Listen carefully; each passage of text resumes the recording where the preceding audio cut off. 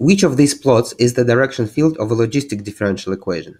Well, for a logistic differential equation, so you know that it should look like this.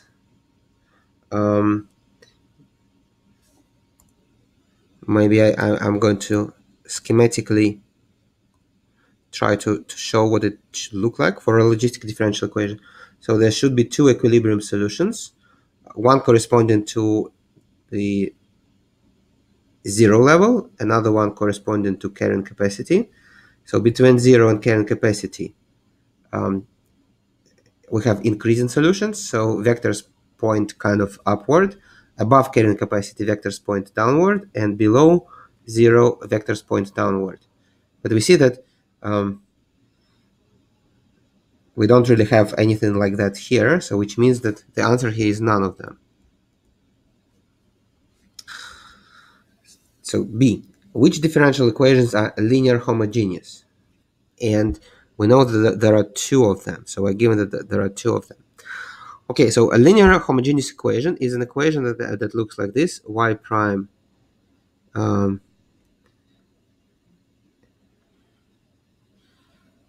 plus p of t y is 0. So a generic linear equation would have some function of t in the right hand side, but if it is homogeneous, then the right hand side is 0. Well, what it tells us that it tells us two things. So first is that y equals 0 is a solution. And the second thing is that if y is a solution, then all constant multiples of y are also solutions, like 2y minus 1.5y, y over 100, and so on. So these are all are going to be solutions. So for a linear homogeneous differential equation, all solutions are sort of proportional to each other. Now, let us first see which of these differential equations have the constant 0 as a solution.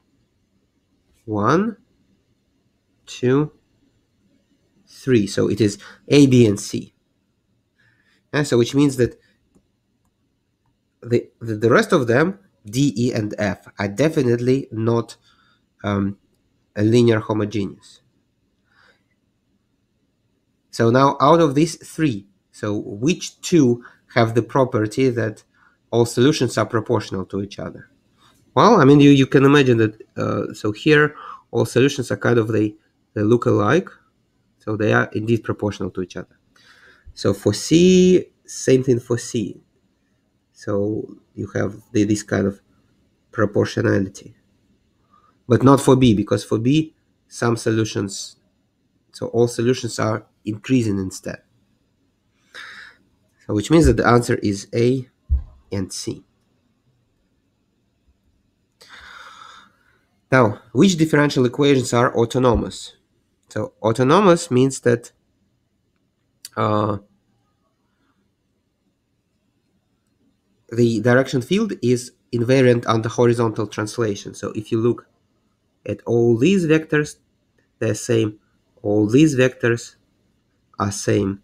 All these vectors are same. So if you fix the value of y and look at all vectors for different values of t but fixed value of y, then all these vectors should point in the same direction.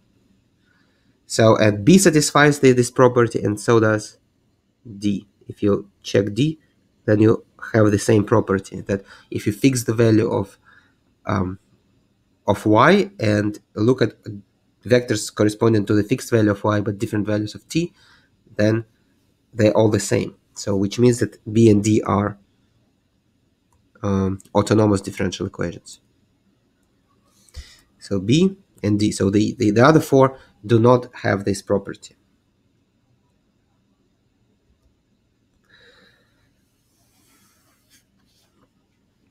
Next question. What is the stable equilibrium that one of the two autonomous differential equations has? So let us look at all equilibrium solutions. So it's for B is y equals 0. For D we have y equals 2 and y equals -1. right? So here we have y equals 0. Now a stable equilibrium should look like this. So we have horizontal arrows, arrows from above point downward, and arrows from below point upward. This is a stable equilibrium. So in B, y equals 0 is not like this. In A, y equals 2 is not like this, but y equals -1 is like that, right? So which is why the answer here is y equals -1. So the stable equilibrium. So these two autonomous differential equations together, they have three equilibrium solutions. One of them is stable, one is unstable, and one is semi-stable. So the stable one is y equals -1. And finally, which differential equations are separable? So first, recall that A and C are linear homogeneous, and the linear homogeneous is separable. So y prime equals p of t. Y is a separable form. Then B and D are autonomous. So the kind of the general form is y prime equals f of y. This is also separable. So now let me explain why E and F are not separable. So recall that for a separable differential equation, the set of zeros of the right-hand side must be the union of vertical lines and horizontal lines. But now if you look at the set of zeros of the right-hand side for E, then it kind of has this strange curve. It's definitely not the union of vertical lines and horizontal lines. And the set of zeros of the right-hand side of F is the two slant lines. So in either case, this is not cannot be separable, and this cannot be separable. So we know that E and F are definitely not separable because the set of zeros of the right hand side has the wrong form, the wrong geometry.